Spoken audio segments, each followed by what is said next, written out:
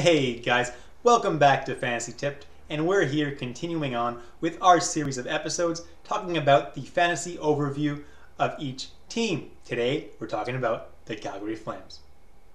Alright, so I believe Calgary's lines will look something like this. Johnny Gaudreau, Sean Monahan, Elias Lindholm, Andrew Mangiapane, Michael Backlund, and Matthew Tkachuk. And then on that third line, we've got Lucic, Bennett, and Dubé. In a perfect world, those would not be Calgary's lines. Their third line is kind of just a checking line, pretty weak. Lucic doesn't really belong on a third line. He belongs more on a fourth line. So I think Calgary's third line could look something like this if their prospect, Jacob Pelletier, actually turns out to be pretty good. Their third line could be Dylan Dubé, Jacob Pelletier, and Josh Leivo, who's actually a pretty talented guy as well if he can stay healthy. Their power play will be Matthew Tkachuk, Sean Monahan, Johnny Gaudreau, Mark Giordano, and Elias Lindholm.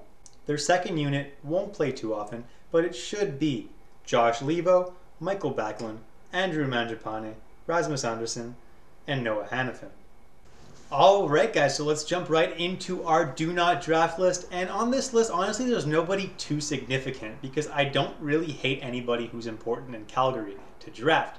Now, first on this list is Milan Lucic, and this guy used to be a pretty good scorer. He used to get you 50 points a season guaranteed, and he's really dropped off over the last few seasons, and he hasn't really gotten much better. He got 20 points, which, I mean, you could do worse, but I mean, in a standard league, I would absolutely not draft him. The only place where he's borderline draftable was a Bangers league because he does hit. He was in the top 25 in hits last season. He had 198 hits. So if hits are really valuable in your league, you can draft him, but other than that, I'm staying away from Lucic. Next are Rasmus Andersson and Noah Hanifin, and these are guys that, you know, they're good defensemen. They're really solid guys. They're not overly offensive. They both got exactly 5 goals and 17 assists last year for 22 points. And, you know, it's decent, and they would have probably finished with around almost 30 points if they played a full season, but that's not that great for a defenseman. So I'll stay away from these guys, unless the exception is if Giordano goes down with an injury, then one of these two guys takes his spot on the top power play and becomes significantly more valuable. And last but not least on this list, guys, I shouldn't have to tell you this, but don't draft Derek Ryan. I have him projected to be a fourth liner this year. And, you know, he actually did pretty good as a fourth liner last year. He got 29 points. But even then, guys, 29 points, not that great in 68 games. So, you know, there's so many better options than drafting a fourth liner. All right, so into our draft list. Now, the rankings you see are not what you've seen in past videos. They are not from NHL's top 250 player rankings. They are actually from Yahoo. That's right. Yahoo finally opened up their hockey pools and have released their expert ranking. Now, Matthew Tkachuk, you could see he's ranked 38 overall on Yahoo Pools. And you know, that's not a terrible ranking for him. Especially if you're in a league that includes hits. He's a forward that likes to hit a significant amount. So the only thing that might have you a little bit worried is his shooting percentage. He had a pretty high shooting percentage of 12.23%, which means he scores on that percent of his shots. And the league average is only 9.5. But Matthew Tkachuk's career average is actually higher than that. His career average is 13%, so his numbers could even go higher from here. It's also nice that he finally found a good line mate to go along with him and Backlund in Mangiapane towards the end of the season, and I think that that'll ultimately help him really increase his value even more. Alright, so next on my draft list is Johnny Gaudreau. And Johnny Gaudreau had a down season last year. He only finished with 58 points. And by his standards, that was pretty disappointing. He was a guy that just missed hitting 100 points the season before. Yeah, it was a condensed season, but he only missed 12 games, right?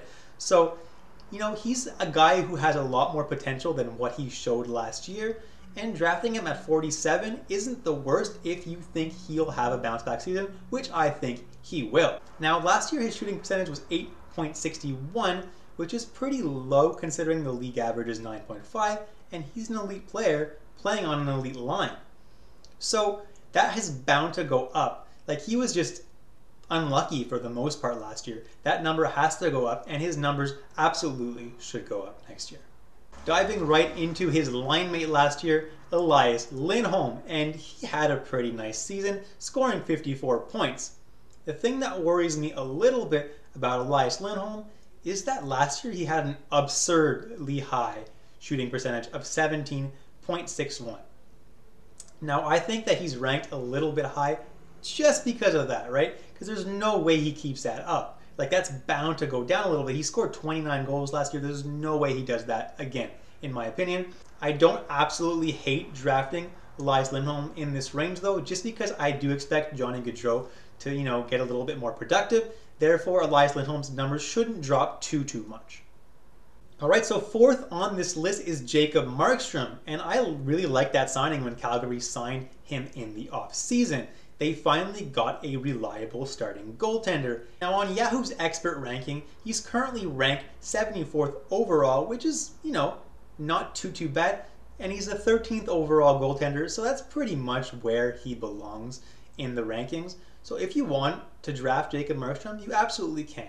The only thing to keep in mind this year is there's going to be probably a condensed schedule, and Rittich has proved that he's a pretty decent backup. So Rittich might get, close to 30-40% of the games if the schedule really is condensed and there's a lot of back-to-backs. Next on the draft list, ranked at 113, is Mark Giordano.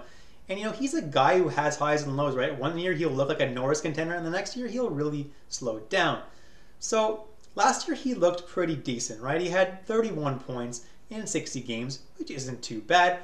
And if you factor in that he was kind of knocked off that top power play towards the end of the season when they signed Erik Gustafsson, his numbers don't look too bad. Now, with that production, he'll get 41 points in a full season, which is pretty good for a defenseman. And in that range of drafting, it's not too bad. Now, if you play in a league where block shots are taken into account, Giordano actually finished 7th overall in the entire league last year in block shots, so he gets a lot of value there as well. All right, so next on the list, and I actually really like him at this draft range, is Sean Monahan, currently ranked 127th overall on Yahoo's expert draft list. And he plays with Johnny Gaudreau and Elias Lindholm, who are ranked way higher. But the thing is, Monahan should pretty much get almost all the points that those guys get, right? The issue there is that he's locked in at center. And, it's not the most valuable position in the world, but if you've got a utility spot, or you didn't really draft any centers until this point in the draft, Monahan can offer some pretty nice value. Again, his shooting percentage was a little bit high last year at 13.25%, but Johnny Gaudreau should have a better season this year, so it should also, compensate for that in Monahan's numbers. Next on the list is Michael Backlund, and he was always a guy who would get you, maybe 40, 45 points in the season, and no more than that. So he was never, that much of a fantasy option in the past. But now that Matthew Tkachuk has just gotten so good, and now that he's skating on Michael Backlund's line, Backlund's value has really shot up. And last year he got 45 points in 70 games. So with an extra 12 games played, he would have gotten over 50 points, which is pretty decent. Now, I'm definitely not telling you have to go out and draft Michael Backlund. There are other options, maybe better options, at his draft range. But what's nice about him is that he counts for both a center and a right winger, allows for a little bit of flexibility within your lineup. If you're in a deeper league where he's not drafted, he makes a fantastic streamer in weeks that Calgary has favorable matchups.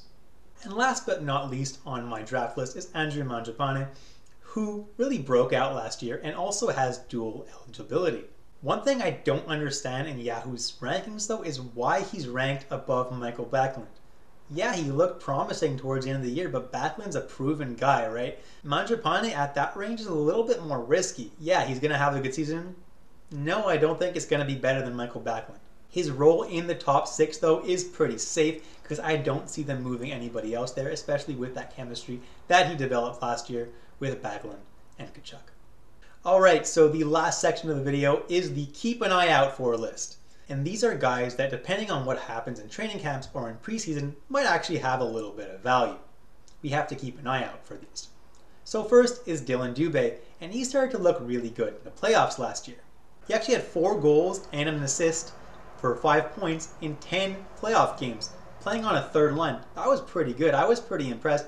And that third line is Sam Bennett and Milan Lucic. They're not exactly studs he's playing with, right? So, I would love to see him get a heightened role in that Calgary offense. Unfortunately, barring injuries, I don't think that'll happen because that top six is pretty set in stone. But that's why I was showing you at the beginning of the video that I really hope that Jacob Pelletier makes the team, so that third line could be him, Pelletier, and Levo. I think that's a much more talented third line than they currently have projected. Now, I really liked the Levo signing. I think he's a really talented guy. Obviously, he's no superstar, but he's got some skill. If this guy can stay healthy, I think it's a really good signing, and I think he has a really good spot on the third line for Calgary. So next on this list is Juuso Välimäki. Poor kid. He had to sit out the entire season last year, did not play a single game due to an ACL injury, and those things are scary, especially when you're missing that much time. But he looks healthy right now. He's currently playing in Finland, and he's got himself 19 points in 19 games in their top league. So he's going to look to make a splash in that Calgary Flames training camp. You never know, right? Maybe he looks really good in training camp and preseason this year, and maybe Calgary decides to give him a chance on that top power play. If he impresses, it might be his job instead of Giordano. As unlikely as that is, it is a possibility. That's why he's on this list. So last on this list, guys, is someone I've talked about a little bit already, and that's Jacob Pelletier. He was drafted in 2019, 25th overall in that first round by Calgary, and the kid's looking pretty good in the QMJHL. He's currently practicing with Team Canada and should make the team for the World Juniors tournament this month.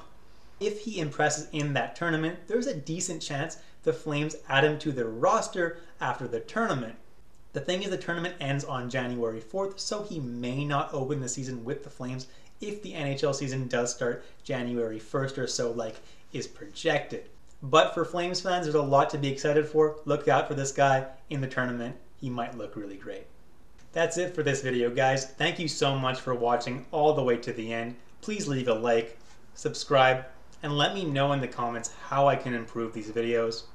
Until next time, guys, stay safe, stay healthy, and I'll see you in the next one.